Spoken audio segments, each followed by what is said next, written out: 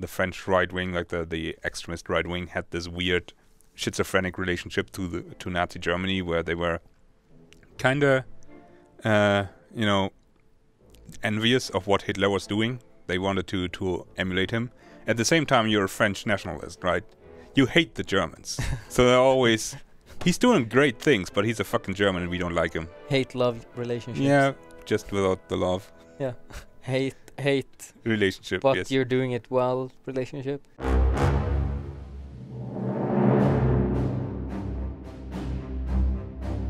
Hey guys, welcome to another World War Wednesday. We are once again here with Gabriel. And Daniel. Because it's your turn. It is your my thing. turn. Yes. It's your French tree. Yes, my baby. I'm so excited for this. Yeah, I'm terrified. Not a big difference now, except like 5 new natural folks. Or natural spirits. A couple of new national spirits. I mean, the classic one. Naval Treaty has been there for a while. Victors of the Great War, you Since know. vanilla, right? Yeah. Disjointed government, also there. Protected by the Maginot Line, also there. Full employment is basically the thing, being that the French lost so many men specifically in World War I that they don't really have anyone who could be unemployed. And that's a problem, because when you build more factories and you start to ramp out your industry, someone has to do all that work. Exactly. So, and you also can't go, oh, hey, all these men aged 18 to 21 are now in the military, because those guys need to be in the factories doing shit. Yeah, exactly. So there is a penalty here, and it might be something else that might be coming up later that is a bit connected to this. Yes. Otherwise, we have political violence. So basically, the communists and the far right don't like each other. Big surprise. And from time to time, you do things that one or the other side doesn't like, and then they're gonna have themselves a little riot. And finally, yeah, the French economy in the interwar years kind of fell behind.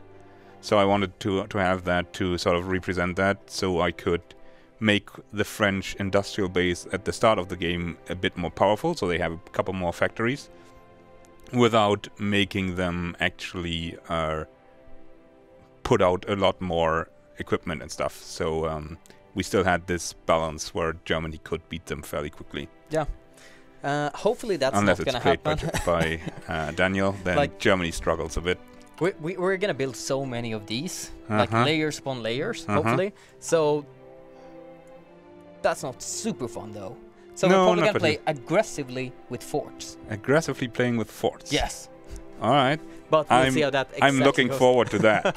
And of course, we have to just hold over this. I did not click that in any way, shape, or possible. But this is, by the way, not just Daniel trolling. In this build, there's a sneaky crash going around when you interact with that. I think it's like 50% chance that if I you can just click it when we start losing. Yeah, click it and hope that we get the crash. So Natural Folks 3, I think most people have seen this, but it's still very nice that we can just zoom out and just see the entire tweet right away. Yeah. The different buttons right here. Yeah, to fill that stuff. I don't know. Did we show this off last time? I think we did. Yeah. And then, of course, the lovely search. If we search for manpower, we get a couple of manpower focuses. Yes, very, very nice. We have a couple of cool new symbols. I like that one. No, that's not my favorite one. Where the hell is my favorite one? There we go. Ah, the massive eagle. Yeah. Yeah. Lovely. The imperial eagle over Europe.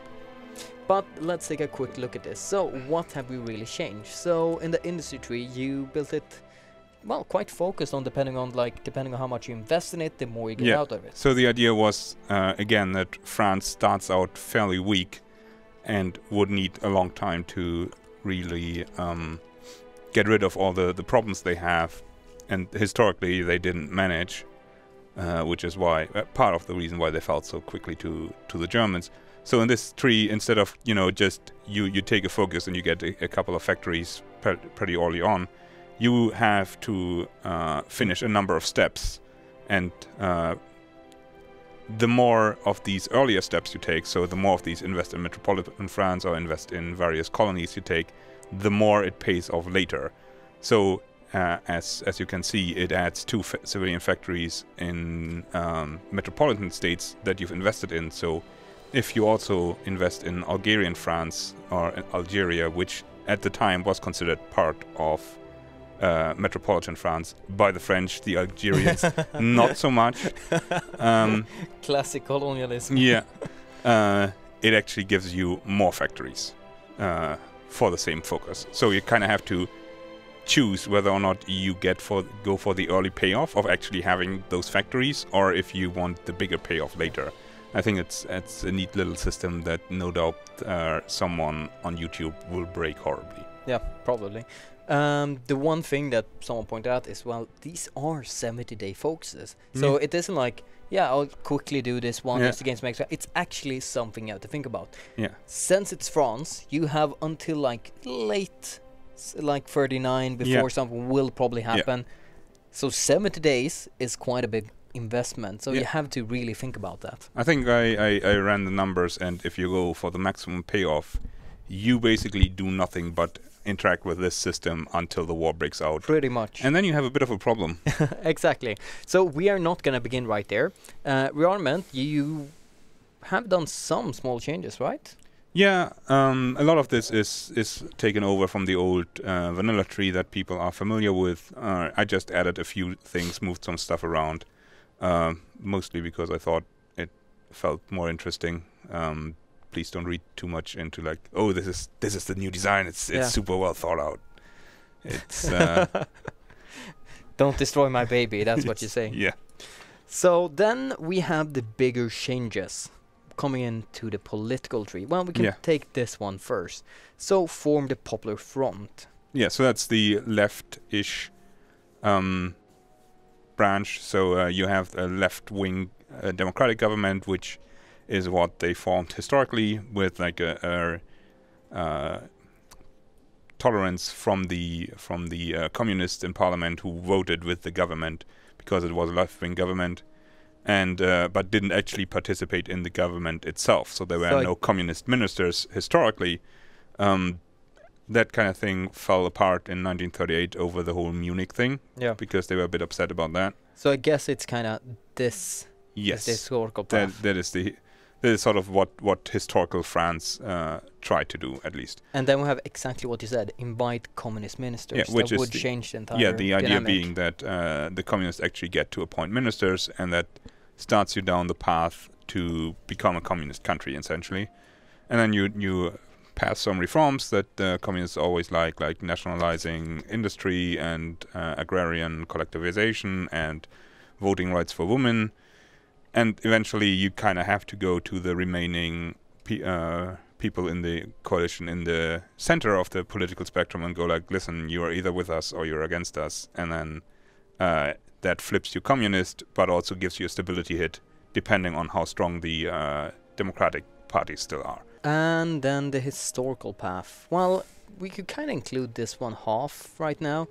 It is the, well, I guess you sneakily invited yourself into the focus tree. Listen, they had a prime minister who was Leon Blum, and I couldn't pass that by, especially since it was incredibly relevant. So the idea being that this branch allows you to sort of alleviate your manpower problems a bit more, specifically I can't raise my recruitment laws because then I get a bigger penalty. You can get around that by going down, encourage immigration, and essentially you immigrate workers so you can draft more of your own people. And remove that horrible full employment modifier. Or, of course, French undividable and French Union. Which the French Union was something they tried to implement after the war, where the various parts of the French colonial empire would become full member states of the French Union.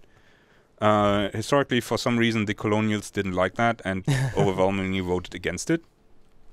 No one knows why. Did everyone? Almost everybody. Then the ones who voted for it eventually went like, actually, this isn't working out.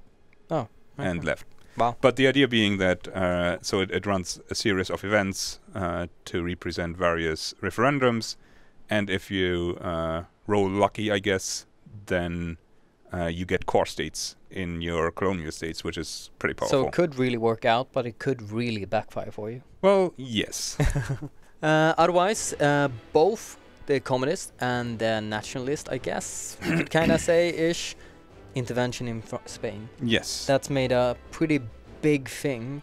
Yeah. Which I don't know if I want to bring this up right now. Like, it's something we've tried to really expand upon, and you have worked very closely with Drickus yes. to basically get that out properly. Given how much time and effort and sanity he has lost making this Spanish focus tree, like, poor guy, he's had some rough weeks.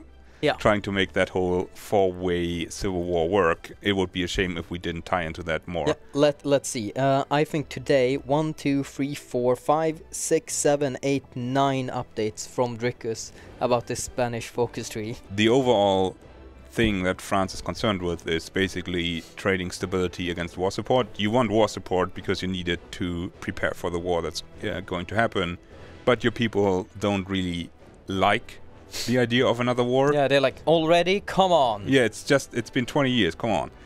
So it's essentially you lose stability to buy war support, or you lose war support to make yourself more stable.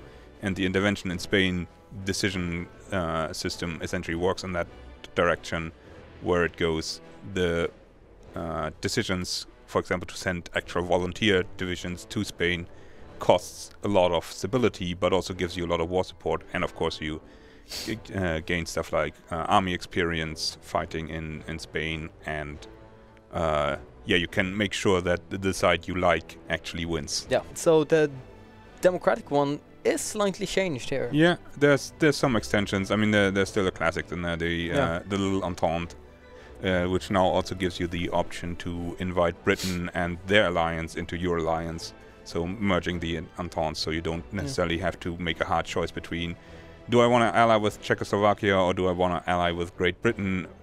Because that's a bit of a, false choice. Going with Britain usually better. Yeah, I'm really liking this though. Yeah, so that's something people have been asking about for a long time. So historically, in 1935, Britain and Italy and France had a little conference in a Swiss town called Stresa, where they agreed that they kind of wanted to contain Germany and keep Germany from altering borders in Europe. At that time, Mussolini and Hitler weren't on the best of terms, because Hitler wanted Austria and Mussolini wanted him to not have that. So there was kind of a natural alliance there between them and between Mussolini and the Western allies. And then Mussolini went, hey, Ethiopia, you're a thing, I would like you to not be a thing. And that kind of killed that whole thing off. So here the idea being that you kind of have to come to an agreement with Italy. Part of that is you just accept that Italy now has Ethiopia, but you also trade some territory essentially to Italy in return for an alliance. So you have to give up, as France, you give up Djibouti, and you give up what? If you look at Africa, no, further down. They're up there in the eastern part. Oh, this Ethiopia.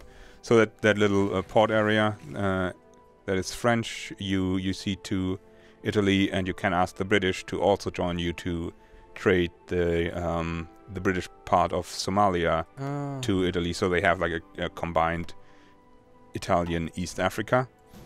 And if you do, Italy is quite likely to accept your proposal, and then you join in a faction called the Stresa Front.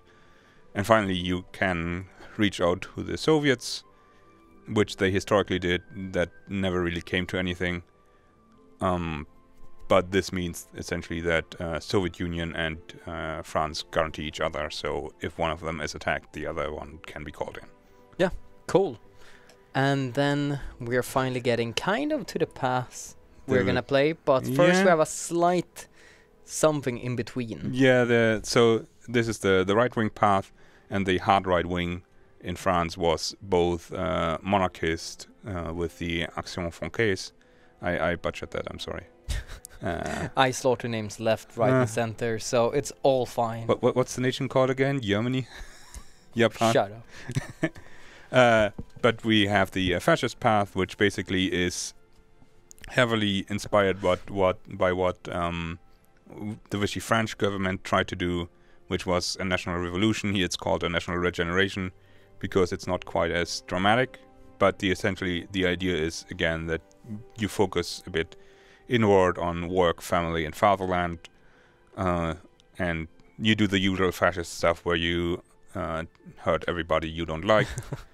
And then France goes, hey, we have this whole, array of alliances in Eastern Europe, Eastern Central Europe. Italy. Italy just yeets out of that war. Oh my god. So the idea being that you cancel these guarantees, which are set up at game start, and then you have two paths. One is where you make your own faction and you invite Spain and Portugal and Italy, which also something that they historically tried to set up during the war as like a power block with Italy, Vichy France, Spain and Portugal.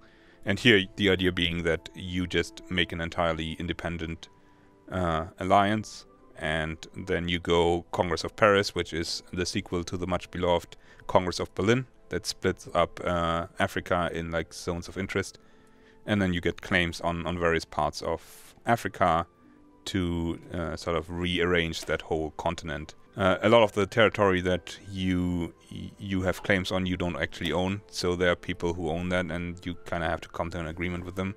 Come to an agreement? Yes, that's how you do it. Annex, conquer. Yeah, I mean that's just the natural borders of France, which is I think the Rhine. Yeah, we can see here. Yeah. It looks like Switzerland here as well. Yeah. Basically, there was this theory among nationalists that France had natural borders, which didn't, for some reason, correspond 100% to her political borders. There were a couple of countries that occupied parts of France that France wanted to have, like all of Belgium. Yes, all of Belgium, like that. Yeah. And then on the other hand, you can work with the Germans. Like I always like to say that the French right wing, like the extremist right wing, had this weird schizophrenic relationship to Nazi Germany, where they were kind of envious of what Hitler was doing. They wanted to emulate him. At the same time, you're a French nationalist, right? You hate the Germans, so they're always. He's doing great things, but he's a fucking German and we don't like him. Hate-love relationships. Yeah, just without the love. Yeah. Hate. Relationship, but yes. You're doing it well relationship. We just have a tiny little air focus and naval tree here. Yeah, nothing strange, nothing special. Massive changes. The naval tree has been expanded a bit. The air tree I felt like works, and we're already including the other two focus trees for Vichy France and Free France. Yeah. The entire thing like for France is at 220 focuses, and I felt like that's enough. It was kind of discussed between either we expand upon these or we might have to push down Vichy France or Free France a bit, and we'd like let's focus on the other French. We are going to start going through everything. So we're going to revive the natural block, we're going to utilize the leagues, and once we get there, we're going to become a kingdom. We're going to become an empire. I hope. Yeah. Like we agreed on an empire. We're probably going to become an emperor. Okay, I was thinking like we're going to ask the chat, but the chat would just say, listen, Napoleon. That's what you hope. That's how you get Brexit. Yeah. Anyway, so revive the natural block. Let's do that. Let's set up a very basic setup right here. So I'm actually doing a slight weirder build than I usually do, just because we're France, we're the empire, and we are going to try to just beat Germany on their own playing field, almost. Like we're definitely gonna fail there, that's why we have the forts, but we're gonna build up for it. Someone asked if we are thinking about improving Italy in the future DLC. Yes. So I feel like I keep saying this every week, but we are looking into remaking all the release focus trees, including Poland and the Soviet Union, in future DLCs, not necessarily all in one DLC. These reworks actually take about as much time as making an entirely new focus tree. Since we usually try to connect them as much as possible to the current DLC we're doing, and then add connections with everything else. So I'm actually planning to probably just remove it right away, so we don't have to mess with it. It's definitely not the best move to begin with, but I lose stability right here. But by having this, which might be a bit overpowered, so you might want to fix it later, I can just ignore all other communist events that spawn, because that will just push it down as much as possible. Yeah. So it's I lose some of that direct industrial push or anything else, but I am removing that political violence very quickly and hopefully can avoid most of those bad events. Wow, that was a quick Italy. Yeah, March. That's very... Wow, okay. Yeah. Is Italy gonna be confident for this time? And then they're gonna screw me by doing that. Oof. The path I kind of have laid out in my head does not include doing these. Now I'm thinking maybe I should. This one is a real tease. Several times during this time, if everything goes as it usually do, I will gain exactly 12 war support because of world tension. But just before finishing it, it will tick down and I will lose that 50 days. So don't pick that focus. Oof. And here. God, I love that combo. So ban communism. Sure, I get that penalty right now, but instead of having to take the penalty right there, I will pick, so I agree with communist. But very soon after that, boom, it's gonna punch it down a bit. But you still get, like, originally you only got 5% stability penalty, now you get 7.5. Exactly. So that's tied to the popularity of the communism. Yeah, we're not gonna have very many factories, so we need everything we can possibly get. So I'm actually gonna rush this focus, revise the constitution. Yeah. So we get weekly stability and the timer on that starting to tick down. We're gonna finish hopefully around like December 37, so we can actually continue down right here and start picking one of the kings, but we'll have to see if we actually get there today. It's gonna be quite tight. Utilize the league, very nice, but we're not gonna continue down that path at all, since I kind of like this new thing though. The combined total of unaligned and fascist support is over 50%. Yeah, so that's to represent the fact that the right wing in France was kind of split, but they also worked together. So they were split between the monarchists and the actual just regular fascists. So once those can work together, you can go into national regeneration and sort of integrate those movements. Done by Christmas, huh? Heard that before. Yeah. Nazi Spain declared war on Spain, so the civil war has begun. We could take a quick look. Like, there's nothing super special. It looks very much the same right now. And more than that, you're not gonna see. It's it is probably very done and very nice. It's probably gonna be very similar to this, but since not everything is there, we do wanna just tease you a tiny bit more. Griggis should have the opportunity to explain it himself. Yes. Here we go, council right there. That's going to give us some nice unaligned support, and then revise the constitution. Finally, it's really, really necessary, since only 39% stability right there gives me less of pretty much everything. Yeah, and at 25% you would get a civil war. So here is the tease. Most of the time, like... That should probably be changed so it keeps going. Like, I kind of like the thing where if you risk it, you might have a shot of getting early there. But I can understand if you don't want it as late game. So you guys in chat might wonder, like, hey, why haven't Gabriel? Well, why haven't I said that to Gabriel earlier or stuff like that? Because some of the parts are more fun to exchange together. Like, I'll be able to talk with him. This is how I think about certain things. This is how we might be. So, like, just to give you a small insight of how we actually work with these focus trees at Paradox. Usually it's just a lot more dramatic, like a lot more hair pulling. Yeah. Usually people pulling their own hairs, but not always. Let's see. That's. I'm gonna wait a tiny bit right here, because one thing I really like is doing outer roads, actually, just to get up a couple more areas with high infrastructure. Yeah. Yeah, I'm probably gonna go down that path again. So we are good right now with infrastructure. Just get those civilian factories. They are so very much necessary. Like, we need a big pile of civilian factories if we're ever gonna get that fort line, which I'm not gonna reveal exactly where I've thought it out right now, but you'll see I would soon recommend enough. putting it in front of Paris, not behind Paris. Like, I was thinking here. Yeah. So, Spain requests aid. So, you have had a couple of these decisions. That's Drickus. No, okay. But, are we gonna help them? Are we gonna make France better? No. I'm not gonna lose that political power. That political power is super, super crucial. screw communist France, they can fall. Even though I would like the communists to win, otherwise you might have problems if, well, if help Spain, damn it. Coming from Drickers right there. This is all set up so you help Spain, Christ's sake. No, Spain can go and die, unfortunately, because I can't afford that. I really, really can't afford that. I'm almost wanting to say that in some aspect, France is harder to play right now. Yeah, the balance is still something that we look at. But on the other hand, France in this time period should be more of a challenge.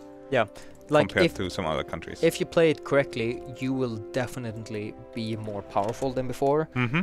But Germany is also pretty goddamn powerful, and God, with a couple of spy actions, I'm afraid France will fall, even though you are a bit stronger than before. Yeah, that's another one of those things. If you invest a lot, if you want to, maximize the factors you get out of it, you are restrained to only 3 research slots for quite a while longer. Yeah, getting removing this inefficient economy is a really good one, and market didn't those bonuses are so nice. 10% more cap, 10% more growth. It's freaking excellent. Oh god, there's so many things I want to pick right here, but I still always have to plan when is Germany coming. Yes. So we're just gonna go down right here, pick both of these, and then do the first industrial expansion. We're gonna get, I think it is like 8 civilian factories right there, and it's gonna be absolutely wonderful. Chinese United Front, so that's happening right now. So that's going on. Yeah, I mean Japan's coming. Oh, there come the anarchists. So they start with a reasonable amount of territory, yeah. But oh wow, wait, wow, almost nothing has actually happened in the war, and he still ooh. Huh. So I guess it's kind of a standstill right now. Ooh, that's interesting.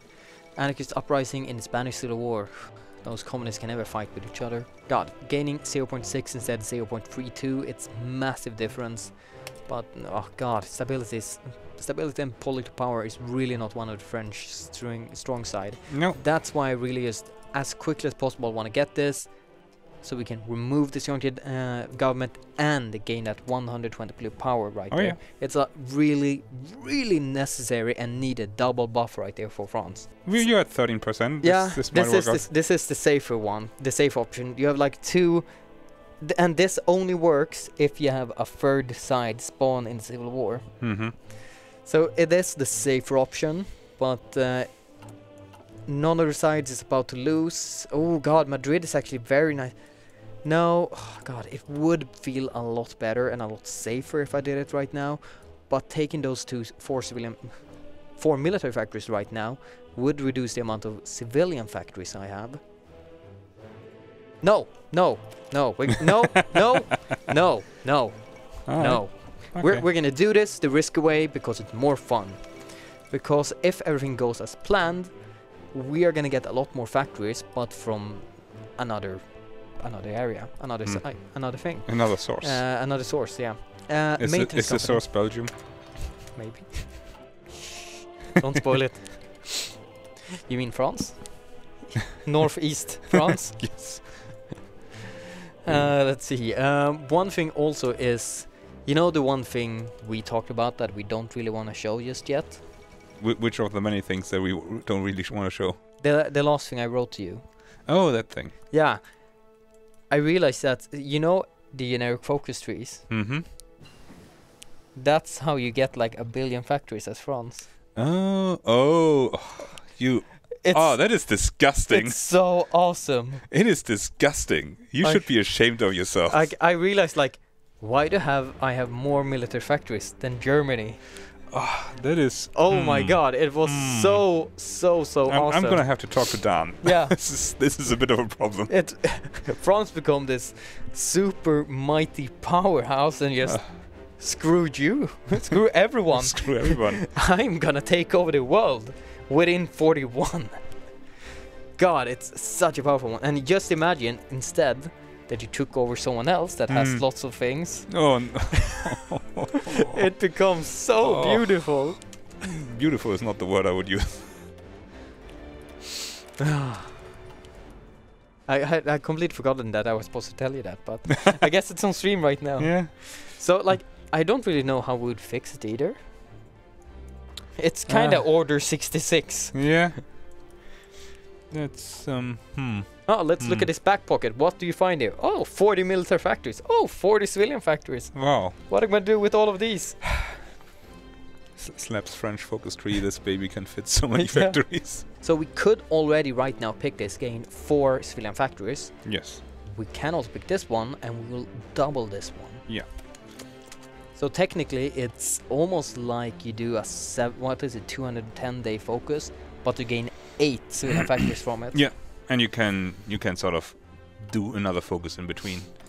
A bunch of people have been asking about reworking ideologies, and I'm not gonna say that's coming, but it's definitely on our radar. That the system is a bit too a bit lacking in depth. Specifically now that we've had all these focus trees that sort of have to fit all their ideological